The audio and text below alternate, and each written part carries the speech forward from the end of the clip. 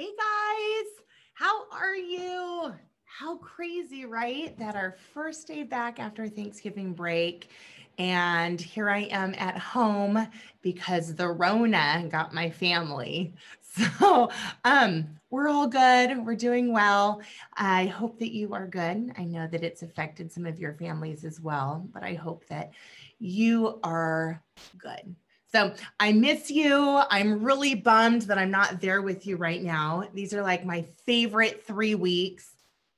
Well, some of my favorite 3 weeks of the whole school year. I love the holidays and I wish I was with you. So hopefully I will see you very soon. So what we're going to do is start chapter 5. So you should have your whole packet, your new gold card. This whole chapter is a mid-year review. So they are all problems that we have done before. I grabbed them and put them together in a new chapter. And so hopefully you feel very confident as we go through. What we'll do is I will record the lesson, and my hope for you is that you are able to understand it, recognize it, and then do it on your own. So if you are able to do that, that's fantastic. You can then check your answers by the answer key that I will post, or you can watch the video and see that you are doing it the proper way. Another thing that you could do is you could just mute me and do it on your own and then glance up and check as I'm working to see if you are doing the same steps, or pause and then come back. Or if you just simply miss the sound of my voice, then you can just keep working with me the whole time, which would be great as well. Okay, so we are going to get started. Let me let myself in from the waiting room. And then, oh, I need to make sure I can share my screen. Oh, I don't need to chat with myself. I'm already at home totally talking to myself. So it's just, these are the times, right? And I like to think that I'm so tech savvy.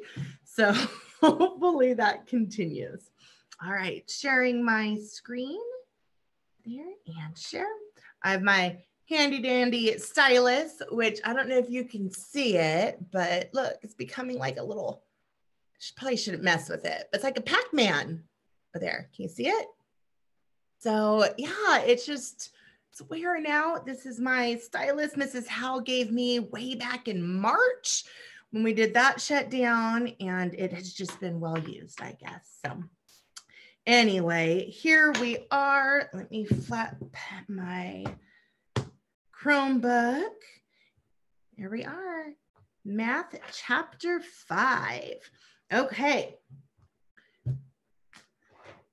It still has the references to the red resource book. Do you have yours? I hope that you are using it and you use that, because it really is a good resource. Your other fantastic resource is going to be your math notes. Okay, so ultimately, I hope that this is a good review for you. And if it's not a review and you feel like you've never seen it before, then hopefully you're able to understand through the video. Okie doke. Here we go. Classwork 5.1. 3C, number 1 says, which equations represent a non-linear function? All right, so we need to see, does it fit into slope-intercept form? Can we have a slope that is consistent? What is it going to be? All right, so let's do it problem by problem. And most likely, because of the limits that I have for my screen, ooh, I might have to erase. So let's give it a go here. So for A, where's my annotation? Oh, I gotta move it down. All right, so for A, and I want a different color pen. Let's use blue and thicker. All right, we are going to put this into slope-intercept form. So of course, slope-intercept form is y equals mx plus b. Okay, and here is what we are trying to match. We have a 2x plus 3y equals 6. Ooh, I wasn't able to line up my equal sign. You know, that bugs me. It's all right. I'll get over it. All right. So we need to solve for y and see if it is slope-intercept form, y equals mx plus b. So we need to get the y by itself. We are going to add the opposite of 2x. And I can look at that and I know that is going to be my slope. So now we have 3y equals negative 2x plus 6. So it's a negative or a downhill slope. Divide each thing by 3. Gives me y equals negative 2/3 x plus 2. And looking at that, yes, it does match my slope-intercept. I have a slope of negative 2/3 and a y-intercept of 2. So yes, this one is linear. So you're just going to write linear. Yes. Okay. Now for B, y equals 5/x. Well, that does not match y equals mx plus b. So I can look at that right now and say B is not linear. So B, oh, this is like a mess on here. I did not plan this well. Y equals 5/x. Well, that does not match our y equals mx plus b. So we're going to say non-linear for B. Linear. And that brings us to C. Ooh. X squared plus y equals 6. So we need to put it y equals mx plus b. So we're going to add a negative x squared to each side. Gives us y equals negative x squared plus 6. Okay, so the x squared is what's confusing, right? With the squared, yes, it is a function. A function means that for every one input of x, there's one output of y. And that works with x being squared. It does. You remember what this is called? Gives us a parabola. So where this is how we are going to graph it. Or that's just what it looks like. It's not the actual graph of this one.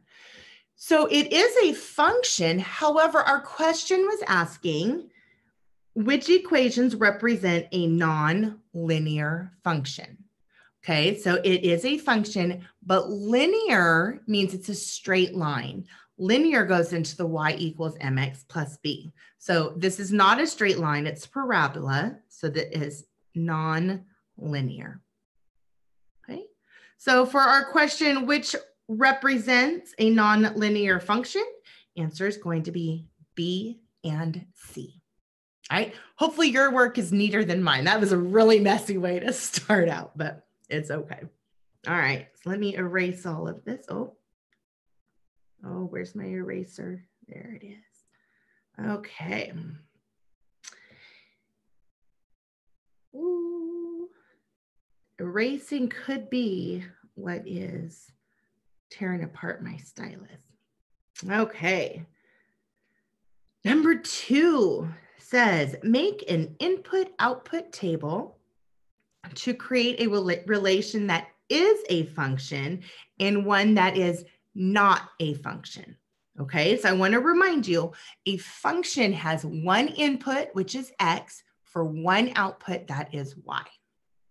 Okay, so an XY table, this is number 2. So we have X and Y. And oops, come on. There we go, we're back. And X and Y. Okay, so we have two tables. So we want one that is a function. So this is a function. And one that is not a function. Not a function. Okay. All right.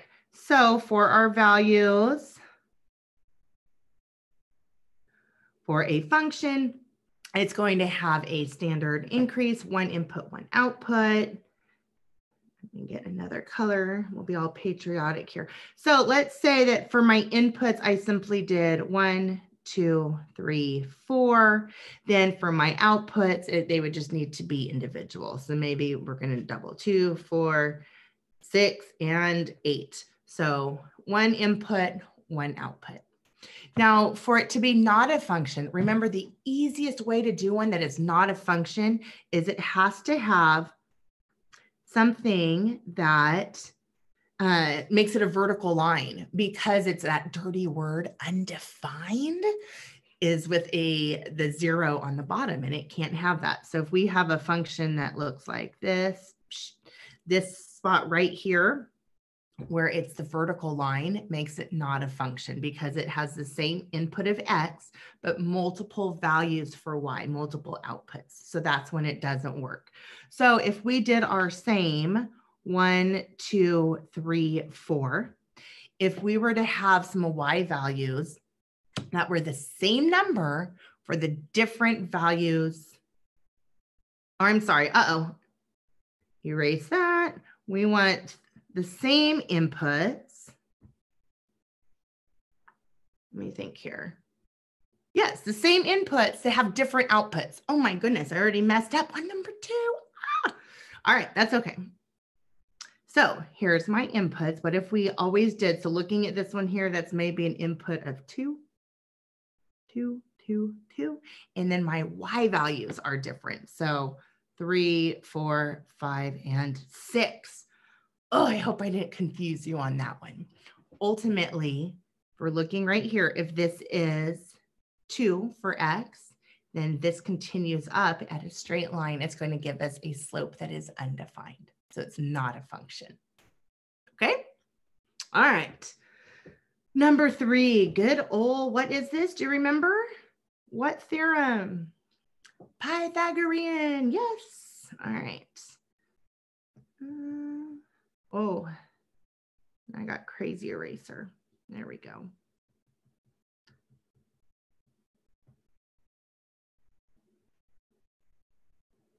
All right, I wish I had like a all over eraser, but I'm sure there is. I just don't know how to do it.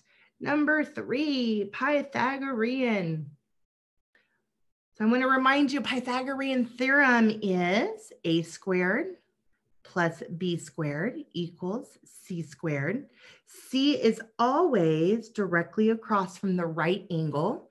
And that makes, it doesn't matter which one's A and which one's B, but they're the 2 legs that are attached to the right angle. Okay, so for this, we have, if 6 is A, so 6 squared plus 8 squared equals c squared. That gives us 36 plus 64. And look how convenient, 36 plus 64 is 100. Take the square root, and when we say square root, what times itself gives us 100, and that will be 10. So C is 10. Love Pythagorean, easy concept. All right, so that gets us through our classwork and into our homework, which I don't have to erase for that. I can simply go to the next slide. All right, so what we are doing, so if you have your packet in front of you and you're looking at these, oh, and I'm scribbling on my screen. There we go. Is we are finding solutions to see if it has one solution, no solutions, or infinite solutions. So I want to remind you, if it has one solution, it means that on our graph, if this is our graph, one solution means that 2 different lines, wherever they intersect, right there is the solution. Okay, so the solution means that they have one point that they both share, one XY coordinate that falls on both lines. That's one solution. Okay, if there is no solution, then that means that we have 2 parallel lines. And they go on forever and ever, and they never cross. That means they don't have any points that they share. They're parallel lines. Now with that, if we have two lines that have infinite solutions, it means that they're the same line. Infinite solutions means every single point or XY coordinate that is on this line is also going to be on this line. So it just means that the lines fall on the same spot and they're ultimately the same line. Okay, so you're going to be solving each of these. You guys have gotten really good at these, so I'm hoping that you are comfortable with these. All right, so number one, yes, you have to write it on your paper. Number one, 3x plus, that's an x, plus 15 equals 3 times x plus 5. We're going to distribute that 3. Gives us 3x plus 15 equals 3x plus 15. Well, duh, we can look at it and we see it's the same. Let's finish it out. We're going to add the opposite. Add a negative 3x. The reason we do the 3x is because then it disappears from both sides, saves us a step. But you could do minus 15 and then solve down to x or solve down to 3, either way. Okay, what this does gives us 15 equals 15. Therefore, it is infinite. That's our answer. Okay. Oh, and I don't need to erase because I put everything else on this slide here. All right, and it does go to 9, system of linear equations, which is what we're doing right now. Okay, number 2. Maybe if I put this up, I could see it a little better. All right. Okay, number 2. Yep, that looks good. 2 is 5x minus 7 equals 4x minus 1. Okay, so let's solve this one down. I see that I have a 5x and a 4x, so those are different. So is my negative 7 and my negative 1. We're going to add the opposite on both of those. And let's go ahead and get the 7 to the other side. So to add the opposite, I'm going to add a positive 7. Whatever I do to one side, I do to the other side. Those cancel out, leaves me 5x equals 4x. 7 and a negative 1 gives me a positive 6. Now let's get our x's together. Plus negative 4 plus negative 4x. 5x and a negative 4x leaves me with 1x equals 6. So if you get x equals 6, that means that there is one solution.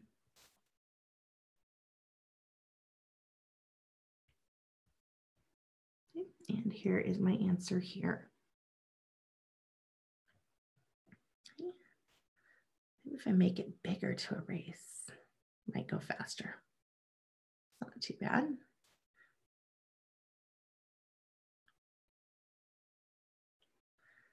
Okay, so we are done at number 2.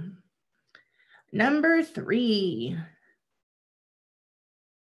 Negative 3 times 2x minus 3 equals negative 6x plus 9. I'm going to distribute my negative 3 there and there.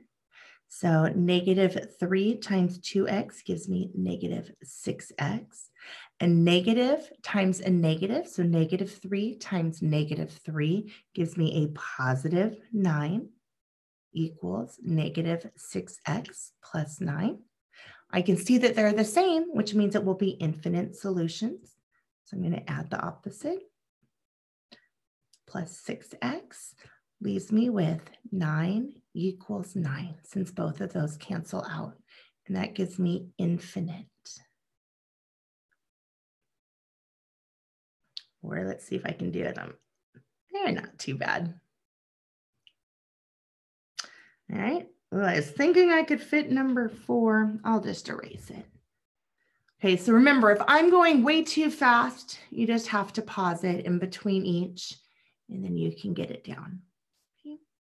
It's hard because, all right, I talk to myself all the time, but this is different. Yes. All right, so that was number 3. Okay, now we are on number 4. Oh, did we have that one? Yes, we had that one. All right, I'll mark them off on our answer key. All right, number 4. Let's see if I can make it a little bigger. Oh, that's nice. Okay, 4. 6 times 7x plus 7 equals 7 times, oh, getting squirrely, 6x plus 6. Okay, so we have 2 sides that we're going to distribute on each. Here and here, and here and here. Okay, so 6 times 7 is 42. That gives me 42x. And 6 times 7 again, plus 42.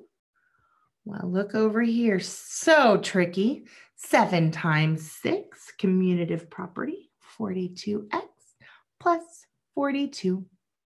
Okay, easy peas. We're going to go ahead and add the opposite. So subtract negative 42. Gives us 42 equals 42. Therefore, it is infinitive solutions. Infinitive.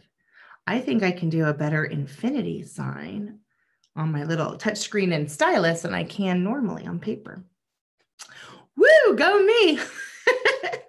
All right, see, talking to myself, right?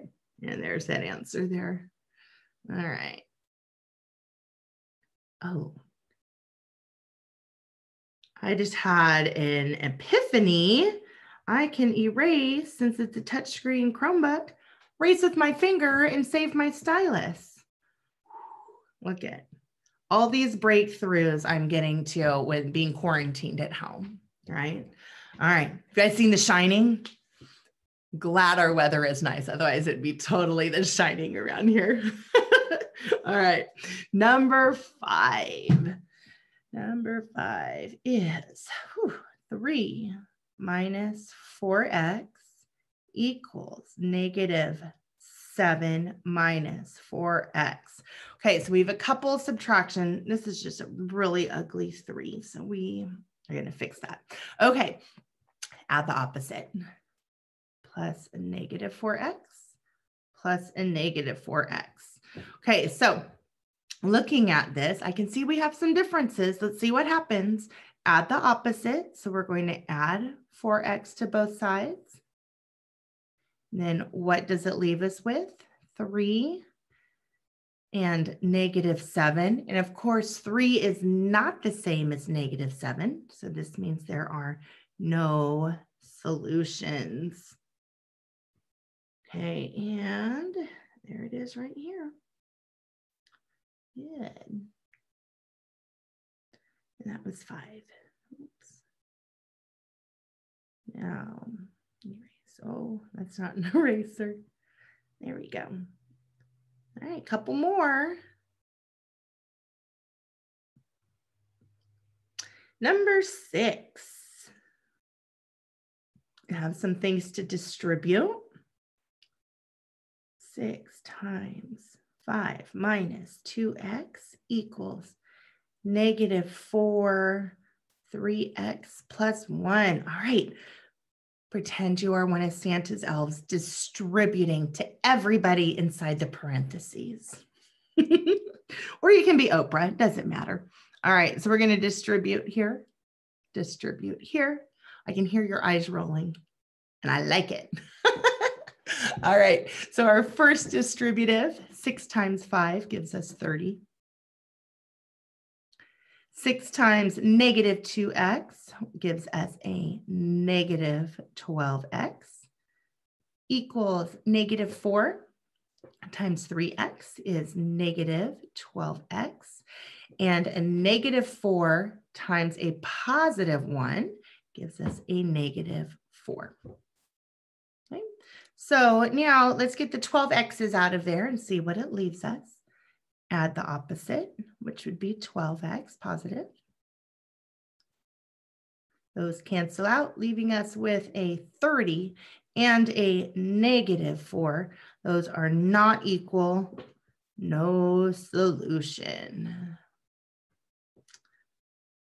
So maybe you were a naughty elf because when you distributed, left us with no solution. All right. All right. I know it's really not, it's not even a corny joke. They were just bad jokes. It's all right. All right. Almost there. Oh, I forgot I was going to erase with my finger. 2 left and 2 answers. Let's see what we have got. Number 7, 2x plus 1 equals 2x minus 1. Oh, so easy. Let's add the opposite. 1 is not the same as negative 1. No solution. This one here. No solution for you. 7. So sorry. So really, if there's no solution, that's really what we are wanting to have with our social distancing. No contact point. Stay parallel, never intersect. Another bad one, right? But it's cornier and it's a little bit more hip with the times. See, I told you, I'm going crazy over here. All right. Number 8. 2 times x plus 4 equals negative 5x plus 1. We're going to distribute. See if this has been a good equation this year and gets to have a solution. 2x plus 8 equals negative 5x plus 1. All right, let's get our x's together. Always weird to get the x's together for the holidays, I know. And that's going to leave us 7x plus 8 equals 1. 1's the loneliest number, so let's send over 8. So we're going to add the opposite. Gives us, oh, I'm running out of room here. 7x, let's see, leaves us 7x on this side. Negative 7 over here. Divide both by 7. Gives us x equals negative 1. Yay! 1 solution right here. All right. So happy ending for number 8. We have a solution. All right. Number 9, system of linear equations. I kind of, here, did you need to see that one? I'll give you a couple seconds or just pause. Okay, number 9, we're going to solve the system of equations, which means we're going to come up with an x and a y. And with that solution, it's actually an xy coordinate. So that's the solving a system. That means, remember, we have, oh, come on, there it is. We have one spot. That would be the solution right there, the spot where they meet. And this is really the theme of all of the holiday Hallmark or Lifetime movies, right? Where they happen to meet in the cutesy little town where the snow's falling and there's all the little boutiques. And oh, he happens to be a prince. There they go. There are 2 lines intersect right there and they live happily ever after. I have not got to watch any of the holiday movies yet. So hopefully that happens soon. But, my whole family is here at home, and apparently I'm the only one into those cheesy movies, right? But I do love them. All right. Enough about the cheesy movies. Let's solve the system of linear equations. So step one, do you remember what it is? You have to solve for y, or put into slope-intercept form, which is y equals mx plus b. Okay, so our first one, all set. This one here, we need to do. So let's move this up here. We have 5x plus y equals 1. Easy, we just need to get the 5x on the other side, and we do that by adding the opposite. Oops, there we go. Add the opposite. So it's going to be y equals negative 5x plus 1. So now we're going to set them equal to each other, because if y equals y, then these can both be equal to each other as well. So we have negative 5x minus 2, and we set that equal to, over here, negative 5x plus 1. Oh no, it's going to mess up my Hallmark movie, my Lifetime original. Add the opposite. Those cancel out. Oh my goodness. No solution. So sad. All right. Bad analogy, because in the Lifetime movies, they always end up happy ending. I only watch happy endings, by the way. Okay, that's it. 5.1. I know you guys won't do this, but thumbs up if you totally remember. It was easy peasy. Thumbs down. Did we ever even do this year? Or I remember it, but I'm glad I had some practice.